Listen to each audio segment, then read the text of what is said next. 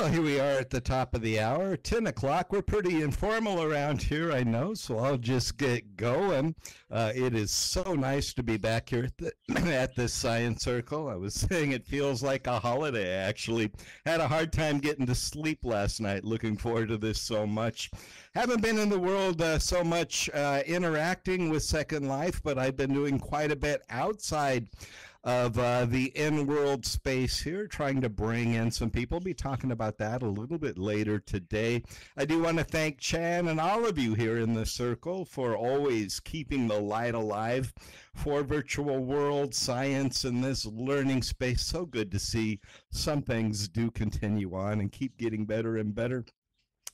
I'm going to start with a joke. It's a Russian one, and I think Russians tell the very best jokes. It's a dark humor grounded in truth.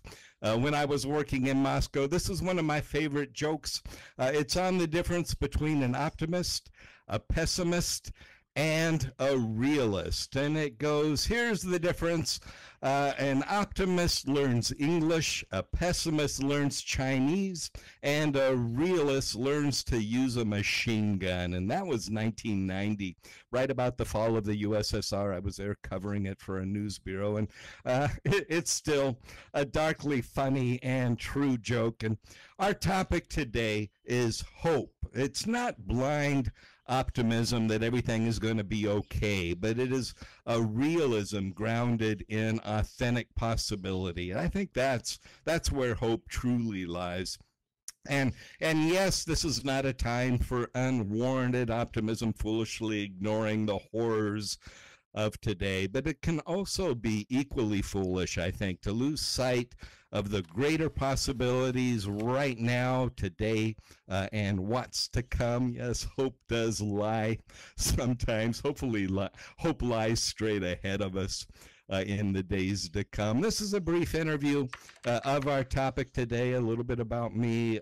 You can go ahead and get a PDF file at any point if you like, if you see any of the slides and the links that I'll be sharing are interesting to you. Go ahead, click the little I on the screen here. It'll give you a link to the PDF slides. You can follow along if you like.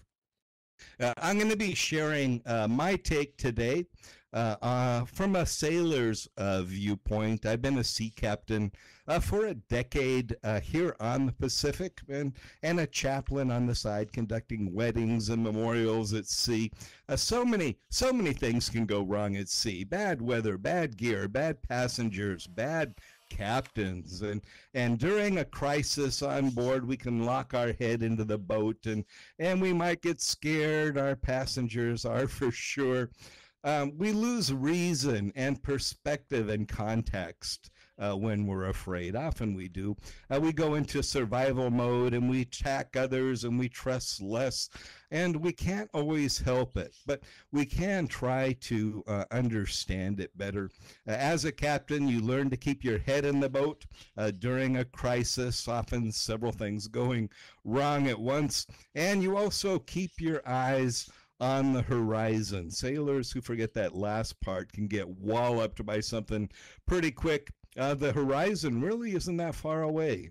Even just 10 miles ahead can hide some stuff behind the curve of the earth.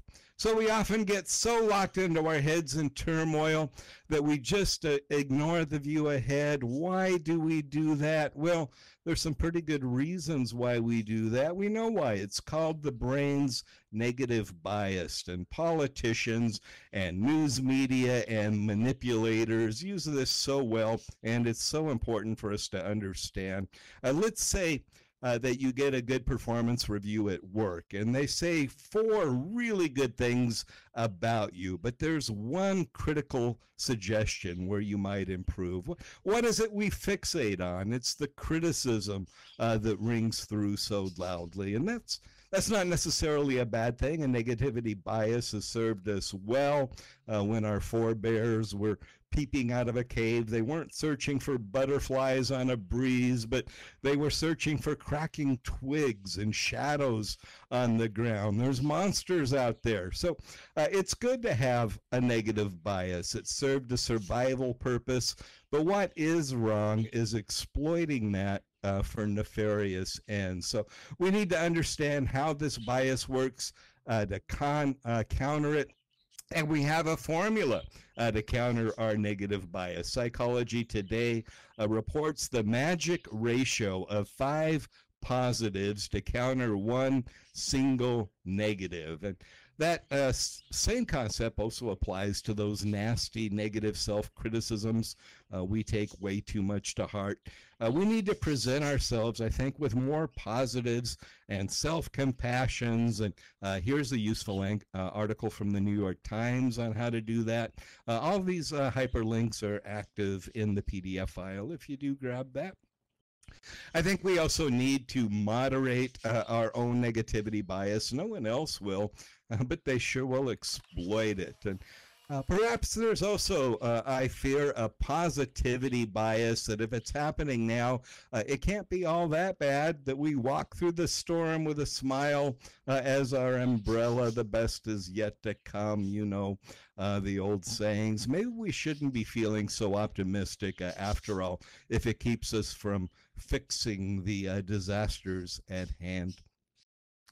5.6 kilometers away. That is pretty damn close. You're right, Sis. Thanks for doing the math. I kind of just hold my fingers out in front of me. 4 fingers is about 10 degrees of arc, and it all adds up.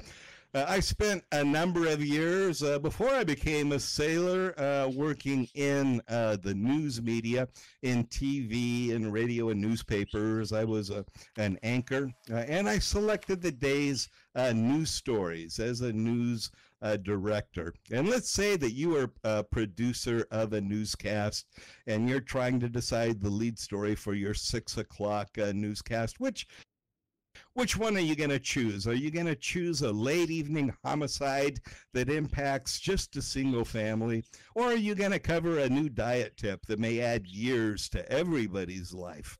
Well, unfortunately, that healthy tip may be a kicker at the end of a newscast if it runs at all. There is a saying in news, you've heard it, that if it bleeds, it leads. And that homicide is unfortunately going to go up on top. And it hooks people with a negative bias. And that's good for ratings. Journalists, we zoom in on flames. And in Moscow, we would zoom in on the protesters until it looks like the whole world is ablaze and in revolt.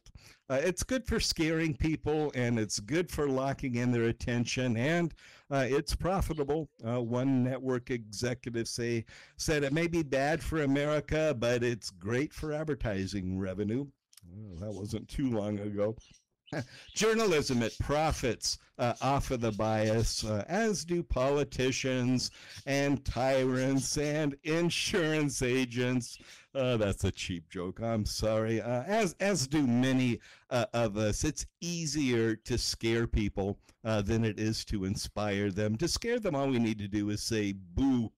To inspire people, it can often take a lot of talk or some special kind of act.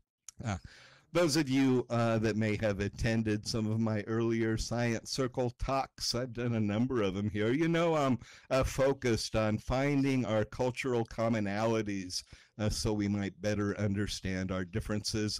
My research, my publications have been on transcultural themes and images that connect us. Cross-cultural gulfs. The most resonant images are children and animals. Look at these combo two-for shots. It's hard not to smile at that, not to feel good about it. And that response is transcultural wherever people are in the world. When they see images like this, we tend to smile and feel good about it. That's called transculturalism. One commonality we share, I've been looking more and more trying to find commonalities between us around the world, hopefully helping to bridge our differences. One commonality we share, for the most part, is that we are all good and caring and generous people. You don't always get that watching the news or interacting with the placed bad people in the world. Sometimes it seems like everybody is just out for themselves. But in a recent study, and there's a link to that here, 200 participants in 7 different nations were given $10,000 each to spend however they wanted, and 7 people in 10, that's 70%, spent most of the money on people other than themselves, even when it was kept secret, and they got no glory from it. The money mostly went to their family and their friends, and even strangers, and charity, more than they gave to themselves. And the 30% of the greedy, selfish people who put themselves above all else, even truth and the planet itself. We know those kinds of people out there. They're the ones so often on display, aren't they? The ones that we see, that we think the world is made up of these kinds of people in business, in politics, in media. But actually, they're just a minority. That quite often what we do is we zoom in until once again the world looks like it's ablaze. Here's another little factoid I found, courtesy of Bard's AI platform, actually. We were watching one of those pirate movies where they collected a mermaid's tear of joy. And they said supposedly these are the most potent tears, according to Sailor's Tales, the tears of joy. So it got us to wondering just how rare are tears of authentic joy. And we guess to be very rare, given how depressed everyone seems. But Bard told us that tears of joy are more common than people might think, referred to a 2022 study in the journal Frontiers in Psychology, which I was able to easily locate. And it says that 92% of the participants in the study had cried tears of joy over the past year. 92%, 9 out of 10 of us. And almost all of us then know these moments of joy that bring tears to our eyes, authentic happiness, and most of us most likely would like to have more of that. Here's another commonality we all share, at least here in the United States, is just how sick we are of the current political climate. It may look like everyone is caught up in the news of the moment and that's all we think about and talk about, but 65% of us are just really exhausted by it. I'm a newsman and I'm exhausted by it. And 55% of us are always angry about the political turmoil going on right now. Only 10% of us find this situation hopeful. This is Pew research based here in the United States, but I think publics everywhere may well be feeling the same right now. Here's some more data, what we share in common around the world, according to a survey of 15,000 workers in 12 different countries. A few of us are really flourishing in our work. 55% of us are struggling with issues of self-worth and mental health and report feeling like we're failures. More than 60% of us are struggling with physical health due to poor sleep and poor exercise and poor eating habits caused by the stress of the time. Here's an interesting piece of data that we also share. 83% of the workers said they'd be willing to work less, earn less to be happier. They'd work as much, but they'd accept a lower rate of pay if they could just be happier in their work. Any teachers here? Well, we call that a career in education, don't we? And of course, something else we share in common, a common malady, is the downhill the downward slide in all of our environments. The United Nations says billions of people are endangered by the climate crisis, toxic air pollution, diminishing food security, disease outbreaks, drought, floods leading to toxic levels of malnutrition, anxiety, and stress. Hard to be hopeful about that. But one thing we can do is try to feel a little more empowered dealing with it. Go ahead and check out the link on this slide in the PDF to the UN Climate Action link. Maybe you'll find some positive outlets for our anxiety, our anxious energy.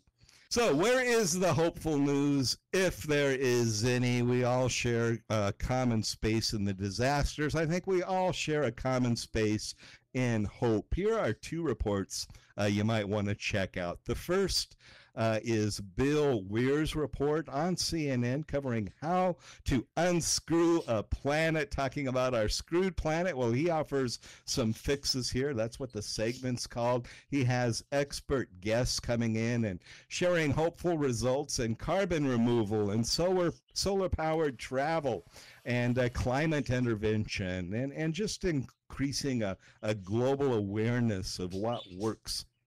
And my favorite example was countering the hunting to near extinction of baleen whales and the missing whale waste that used to feed entire ecosystems, which are now starved ocean deserts. But there was this trial underway of artificial whale poo made from volcanic ash and rich in nutrients, and they sprinkled this over a patch of sea. And with just 4 days, there was fresh phytoplankton, and just 5 days after that, it was full of fish. And there is a YouTube video here linked to that CNN report. Bill Weir, he is the CNN chief climate correspondent. He does a really good job. There's also a transcript if you prefer transcripts. I do. I just want to get to the data. It's about a 40-minute long video, but I guarantee it'll make you feel hopeful about the future. There's also more hopeful news on this slide. NPR has a recent report. Since the use of electric vehicles and solar power is catching on so rapidly that we might still yet meet our climate change goals, and we may even set some higher goals. Oh, I wish I could follow the chat a little closer. That's where the good stuff is. But I'm trying to keep my eyes on my notes or I get too lost where I'm talking about. There's also lots of hopeful things happening in health and science. The New York Times has a recent report saying that it looks like we're in a golden age for medicine. We're on the cusp of an era of astonishing innovation to come, a limitless horizon for CRISPR-powered therapies and cures. That's been talked about on this very stage, CRISPR developments. There's also vaccines for our most infectious disease coming. There's cancer treatments and weight loss. And experts say we can't even imagine what's going to be coming over the next 30 years as we advance at an exponential rate. Here's an exciting update from Popular Mechanics. Popular Mechanics, it's a frequent source for great breakthroughs, I find. In this, it's a combination of interests of a Nobel Prize physicist and intersecting with biology and our psyche. It's a recent experiment that suggests our consciousness, our sense of self, is a quantum wave process facilitated by microtubules in nerve cells of our brains. And like every quantum wave, it has the ability of superposition to be in multiple places at the same time. We're kind of doing that right now, aren't we? And also, there's an entanglement that allows very distant particles to join. That's part of the quantum wave process that our brain receives like a television program. And through this, the scientists say, our individual consciousness might connect with the whole universe. So we've had moments like that, haven't we? Well, we feel like we're connected to everything and everybody, that oceanic experience. Well, scientists are saying, well, of course, and here's the mechanism on how that happens. And I'd say that is some hopeful news, isn't it? Before we look at some more examples of hope on the horizon, let's look at what's happening in parts of academia, which quite often feels hopeless to us working in it. Especially in regards to the metaverse and virtual world education. I wouldn't call this news especially hopeful, but there is often opportunity in a crisis, so we hear.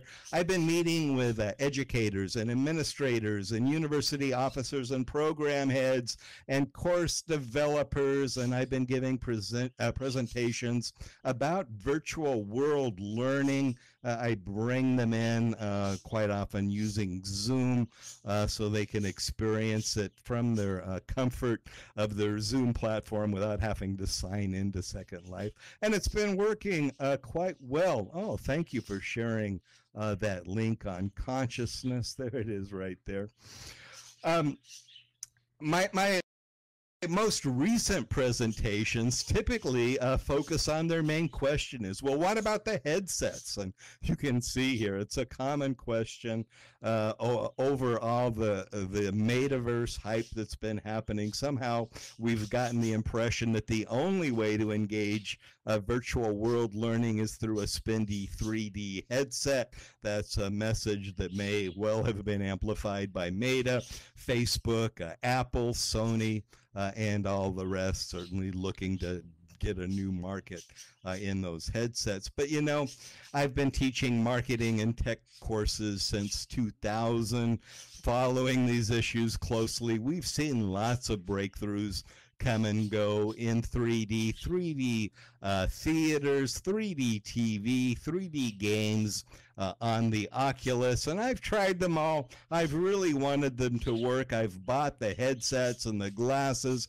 and the custom TVs and the pricey DVDs, but none of it has really clicked, has it? Do they even make 3D movies anymore? We were so sure that that was going to take over. And now the 3D metaverse is shaking out its offering. But in the meantime, we have work to do in our own virtual world with educational practices apart from any specific platform or dimension. I've been saying, and quite often I think upsetting people, that I think it's a mistake to conflate and confound what we do in virtual world learning with the metaverse, at least as it's being hyped right now. If you have a stake in the 3D educational metaverse, I'm sorry for some bad news, but in the short term, it's really not looking good. Already the metaverse is tumbling down in the hype cycle, and the stories are coming out what colleges should do next as this begins to fade away. Once the initial 3D novelty and the headsets begin to age, I think early participants are wondering if it was a smart investment. That's certainly being borne out by some of the news reports, some of the comments. One innovation consultant, he consults with a number of university presidents and vice presidents, and he told me that administrators speak of their twin campuses, that's what they call them, in glittering terms on the record, but then they tell them their regrets about what else they could have bought for those hundreds of thousands of dollars. And once the initial funding dries up, Universities are going to be at a loss for additional funding, especially as their attention turns to other pressing issues such as declining revenues and artificial intelligence.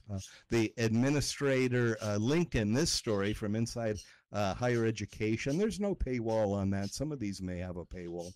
But it says, this multiverse technology is inevitable, but it has a long way to go. Maybe another 20 or 40 years, he says, before it becomes widely accessible and affordable and just universal. You can get this article, very interesting article, through the slide here. Yes, the slides, again, I guess all you need to do is click the little eye, the information eye at the bottom of the screen, and it will take you to a PDF of these slides. These days, when I speak to administrators, and I teach for 4 different universities, I'm one of those adjuncts that somehow managed to squeeze a living out of it, and I'm speaking with administrators left and right, and these days almost all of them have artificial intelligence as their top issue. Oh, I don't want to add more noise to all that's going on, but I do want to share just 3 quick impressions that I've had, as an educator specializing in tech.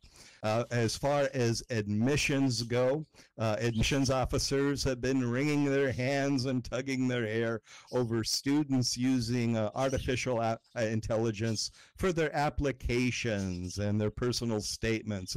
And how are the admissions officers to distinguish actual skills? Yet I just saw this recent report that says that by 2024, 80% of all admissions offices will be using artificial intelligence on their own to review student applications rather than using human eyes. It's just inevitable. They say already about 50%, according to the article linked here, 50% of admissions offices are using artificial intelligence to review student applications and writings. Also, in cheating, as educators are scrambling to catch artificial intelligence cheating. Some of the teachers I know are already using artificial intelligence to design courses. One teacher told how with just 3 pictures and 3 prompts to an AI platform, she generated a valid lecture with slides and a reading list and discussion topics and an exam. I don't know if she was trying to warn us or if she was just bragging. And then in the workforce, tried to download the PDF, 404 error, file not found. Oh, well, that's just awful. Click the little I. I don't know. It's downloading for me when I click the link. Somebody just got it. Okay, you might want to try again. Says it just worked for me, and it worked for Gus, and it worked for Sumo. If it gives you any trouble, get me at the end of the session here. I'll email you a direct link. How about that?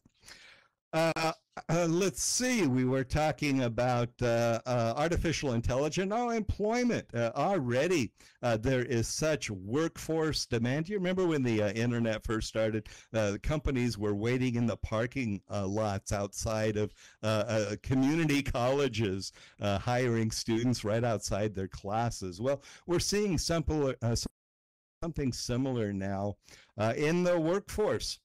That if an applicant actually said they were able to cheat their way through a college degree with artificial intelligence, that might actually be a good interview talking point. But I think what we need to do is keep our human communication skills sharp. There's a good case study on this actually after the Industrial Revolution.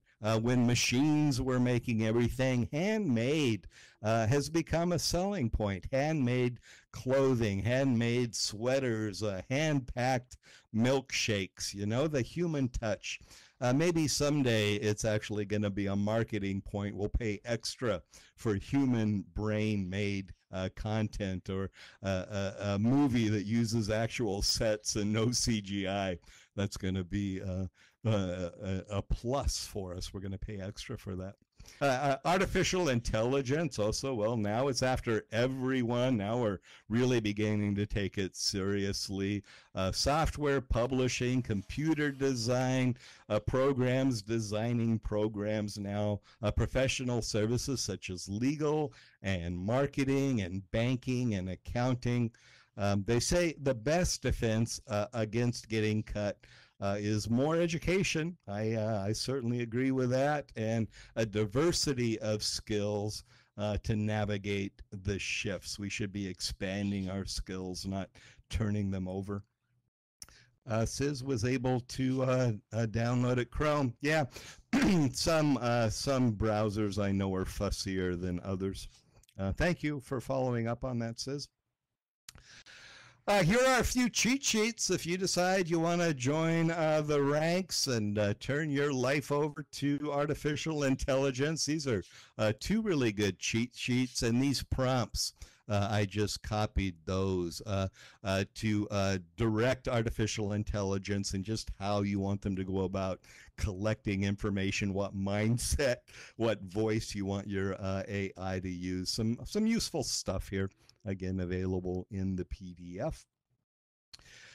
Let's go ahead and look at just what is going to be happening in the future, looking ahead to 2040. We've looked at some of this stuff before, but in the interests of countering our negativity bias, let's go ahead.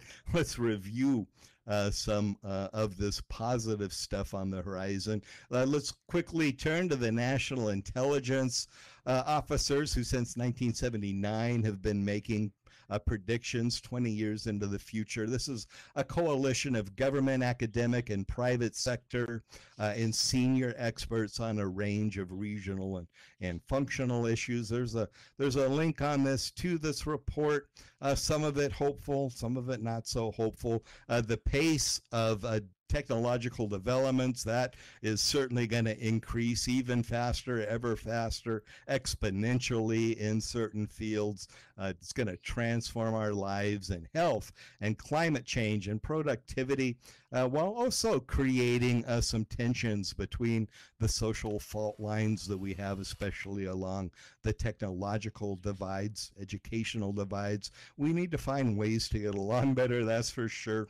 There may also be greater international geopolitical rivalries, but also advantages to be found by companies with long-term focus and global reach. Companies in a lot of ways have become the new nations with ambassador powers even. We've seen that happen. It's going to be a huge game changer is abundant and cheap energy, inexpensive access to universal information and healthcare and quality living. And we also, of course, may face threats of privacy intrusions and technological failures. And who knows if artificial is going to rise up, artificial intelligence, and conquer us.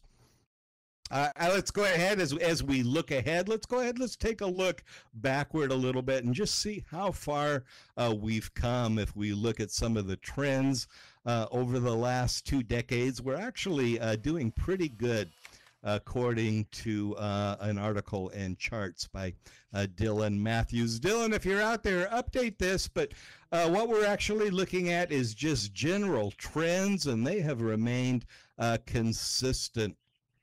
For example, look what has happened to extreme poverty in just 35 years. Yes, today we still have 1 in 10 people living on less than $2 a day, and that's a horrible thing to pass on to the next generation. Yeah, my generation, we inherited 3 in 10 people living in extreme poverty. I think we've done a pretty good job of that. You older folks here in the room with me, next generation, you younger ones, now it's your turn. Fix the rest of it. Feed the people. And hunger is falling around the world. It's decreased by half in more or large generations. Oh, Philip Youngblood, how good to see you in the room and posting your encouragement the way you do, Philip Youngblood. Well, here is a true, along with Chan and Phil and Jess, these are the true heroes that have kept us on track here in virtual worlds, keeping the spark alive. So much for that. So good to see you here, Phil. What else has changed over the track of time? Getting better. Child labor at hazardous work has decreased by 40%. Please, let's keep working on that. And some of the slaughterhouses and the fields where I see young children working, please, let's try to fix that. Also, global life expectancy. Look at the climb there. Increased by 6 years over a 25 spread. We're now living twice as long as we did just 2 centuries ago. And boy, doesn't it feel like it.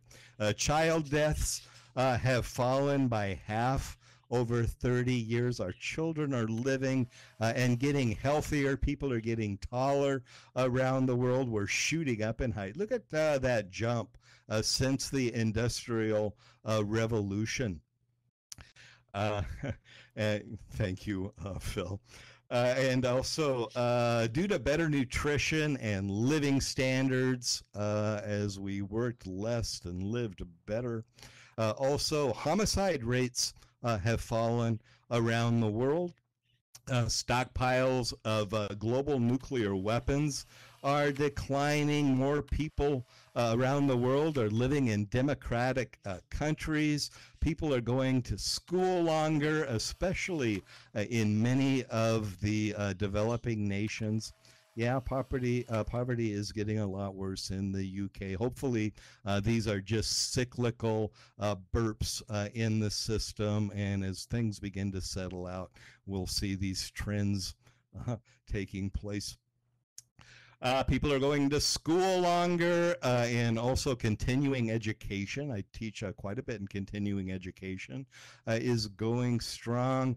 More access to the internet that is rapidly rising all over the world. All these grumpy people that feel left out of the changes, legitimately so. The cranky people living in the middle or the south. Well, I think if we could just get them, everybody had high-speed internet and next day delivery of Amazon, I think that might mellow people out a little bit. Also, alternative and renewable energy sources such as wind and solar are now cheaper than gas or oil per megawatt hour. Cheap energy is so crucial to our next phase. And thank you for that point, Phil. Really, and it's so easy. That gets back to my point at the top of this. You missed this, Phil. I'm coming at this from the perspective of a sea captain working at sea and taking people out to sea. Is that if we get our head locked in the boat during the middle of a crisis, we lose so much that's happening on the horizon. And as somebody here pointed out, the horizon isn't that far away. It comes up so quickly. If we lose sight of what's coming at us, we lose actually quite a number of opportunities that we might develop. One of the darkest points, and this may relate to what's going on there in the UK, this is courtesy of The Guardian, a linked article here, is this new useless class of people as we're replaced by artificial intelligence. This article tells us they're not going to be just unemployed, but unemployable. There's not going to be enough jobs. So what are we going to do with these people? What are we going to do with us? Well, interestingly, this article says that we might spend increasing amounts of time in virtual reality worlds. It gives a plug here to 3D, which may provide us with the excitement and emotional engagement that we could be missing in the real world. Oh, yeah, there are so many sad times here happening, Brioni. It just breaks my heart to watch the news these days. We gotta watch it, especially, you know, I was a journalist in Russia for 3 years, and another 3 years working in Ukraine on economic development, trying to help these people find a new way, and just to see it all falling apart, it is heartbreaking. The hunger and the death and the destruction, and billions of dollars, hundreds of $billions spent simply on destroying things. It's heartbreaking. Let's get back to some of the good news, though. Here are some interesting perspectives, and I want to share a few of those from some good thinkers out there. And one of these is from Fast Company. So if we aren't going to be employed and we aren't going to be defined by our careers, what may be our purpose in life? If it's not to work and earn, you look at the data on people who retire and how quickly they simply drift away from life and their friends and activities if they don't find something to keep them better. This piece from Fast Company, it says, artificial intelligence may actually help set us free with a real potential for humans where we're not defined by our jobs, but we're defined by a newer purpose to prioritize the planet and people over profit. And here's another good thinker with thoughts on that. Also in The Guardian from the UK, lots of good thinking coming out of the UK these days, speaking of the Industrial Revolution. And this piece says the change may already be underway in disciplines from neuropsychology to economics, that we're coming to recognize that both the natural and the social worlds are as orchestras of interdependence, of survival, as an essentially collaborative and cooperative business. We need to get along with one another. We need to seek a global vision wherein we see our lives and our fate as intimately connected to those of everyone else on the planet. I don't know if you were here, Phil, but earlier we looked at a report on physics now that's saying through quantum waves and receptors in our brains that we are indeed tied in to the universal all of the quantum. It's a fascinating study, Phil. If you download the links, I'm sorry you missed that little bit, you may have, but there's a link to that article in the slides here. Also, I had cheap, abundant power. Let's just click through some of this quickly. What's happening out there in the world? Oh, and thank you, Sis. Also posted a link about quantum mysticism. Yeah, they say if we understand what's happening in the quantum world, we just aren't paying attention. It will really blow our minds. As it feeds them with quantum waves, maybe if we meditate long enough on it, it'll all make sense.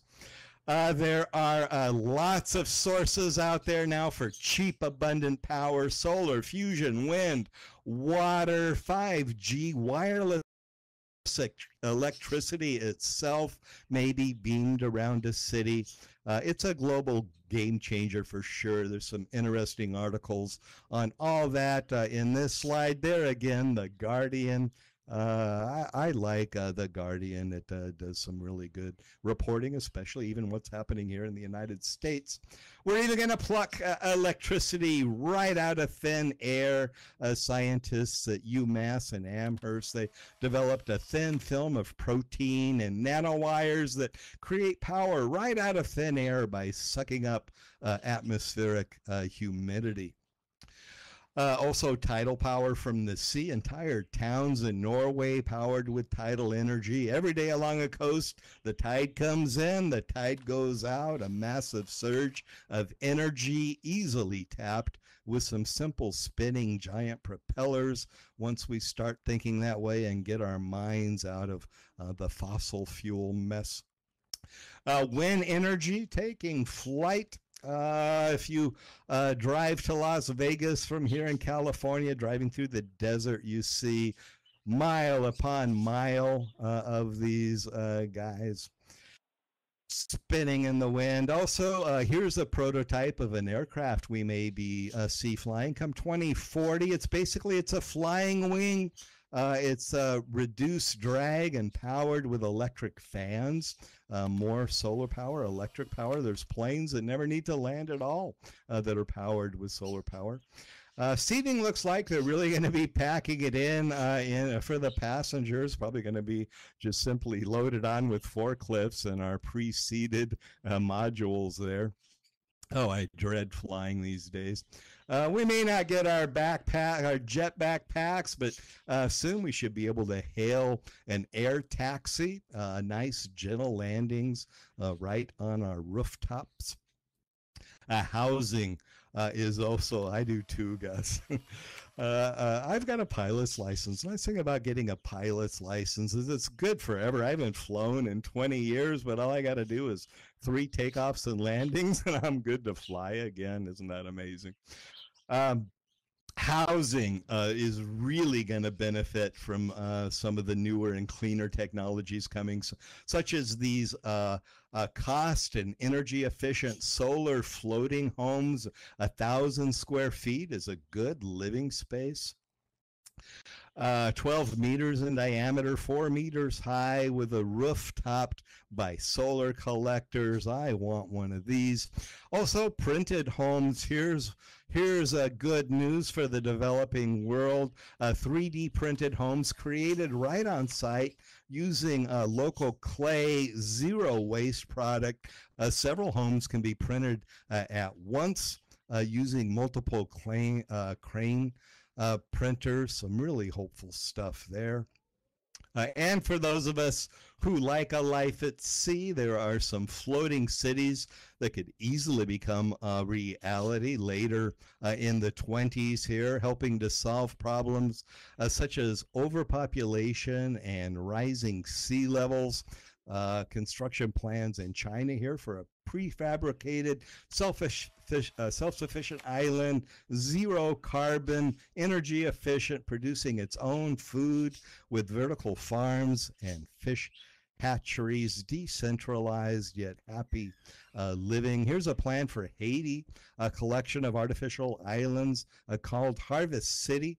The center of the floating city dedicated to urban functions, housing, office space, and education, while the outer areas are made of agricultural lands. Doesn't that look promising?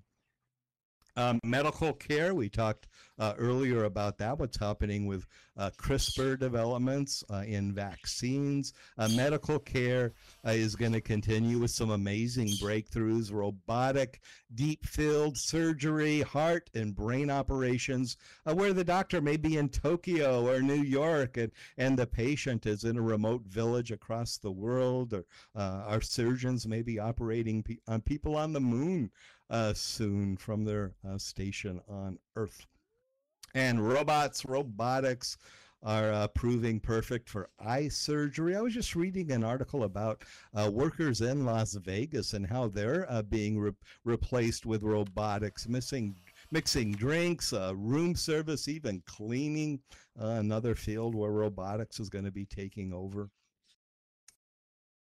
And bionic eye implants. Boy, I'd like one of these. It can give us super vision powers, complete with Wi-Fi and Bluetooth interactivity. We can zoom in with our eyes with an implant. That's supposed to be coming out in the very near future. And the singularity, Kurzweil's singularity, as we build more bridges between our biology and technology. Some futurists, such as Kurzweil, they're predicting that by the next decade, 2040s, people are going to be able to digitally back up their brains. It seems that if we can download data from our brains, perhaps we can upload learning as well, an instant course in Russian or physics. He predicts we may even achieve a path to 700-year lifetimes.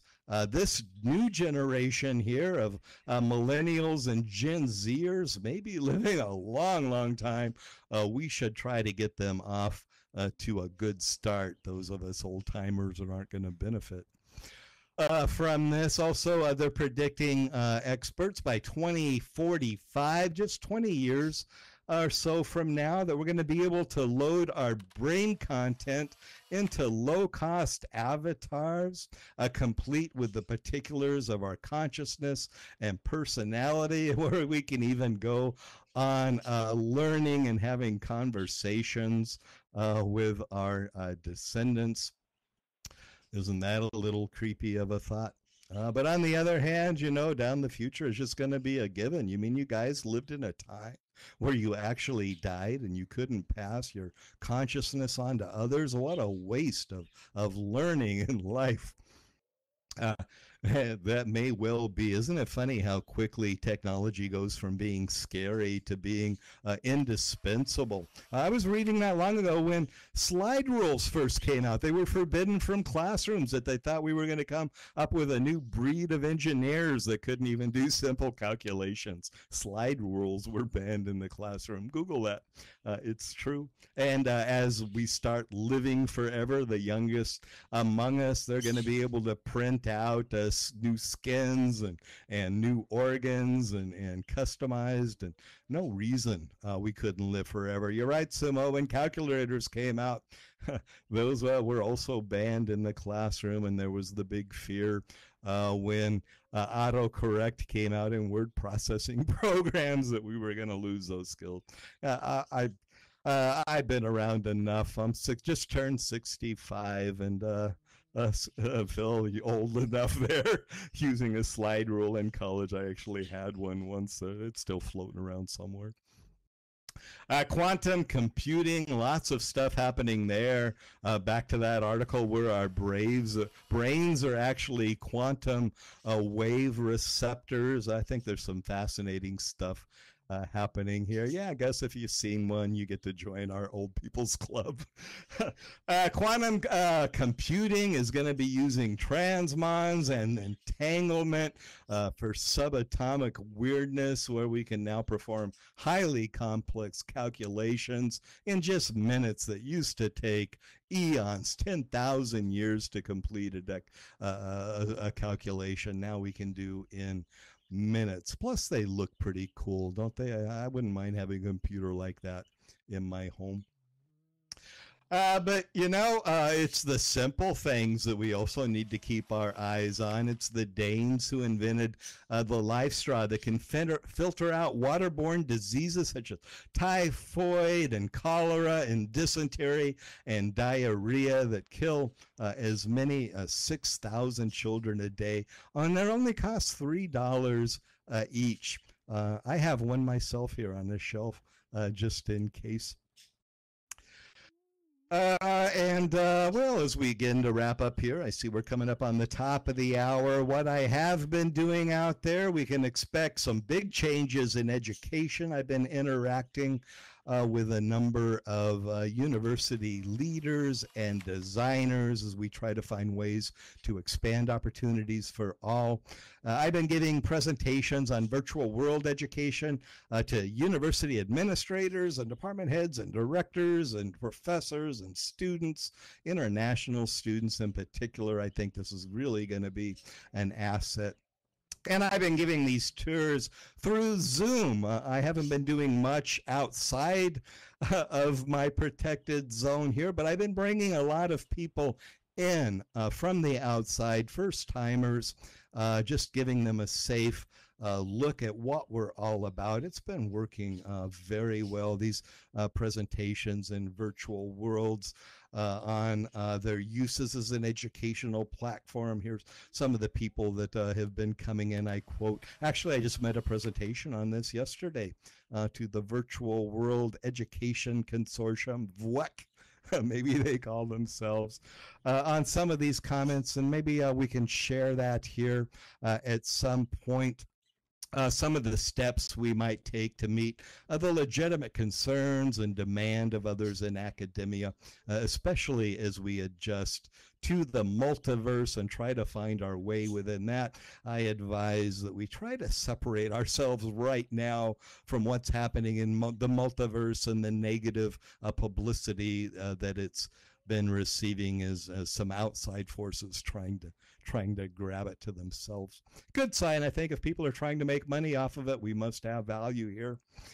Slides to that presentation actually from yesterday. What's happening in the multiverse, what we need to do to meet some of the comments of these people. Those slides are posted. In fact, if I still have just a couple of seconds, let me share those slides from yesterday. It really applies to what we're talking. It's specifically focused on education, and it was called University's Response to Virtual World Learning. Let me do a quick copy here. I always fumble this when people are waiting on me, but actually this time it seems to work. There is, yeah, WEC Educary 2023. Just what some leaders in academia have to say about our efforts. Unfortunately, our efforts here going for 20 years, some 20 years here in virtual worlds is now being usurped by this flash in the pan universe pitch. Multiverse pitch, trying to get people to buy these glasses. And unfortunately, we're being tarnished by some of that as the negative reports come out. And my presentation yesterday, the slides from those provide some thoughts on that. Here is some contact information for me if you'd like to take a look at my research website. There it is on transculturalism in education. Made two mistakes: walled garden and very poor content. You're right about that. They should have learned. I've got some interesting quotes from a university professor on this very same topic, that boy, are we still a long way, 20 to 40 years away from this actually being practical. Yet nonetheless, there are some suggestions there, cheap suggestions that we might do. When I talk with administrators and I tell them that my nonprofit Educari Island here is only $100 a month, they blanch when they consider the 200, 300,000 that they just spent on a twin campus in the metaverse. But we saw that here in Second Life, didn't we? All these great campuses built that became ghost towns after the initial fascination wore off. Well, that's what we're seeing right now in the multiverse. Thank you so much, says I appreciate you. You know, in the 1980s, those of us that remember back to Farm Aid, what a great thing that was, that Farm Aid concert. Queen performed. Oh, what a great concert that was.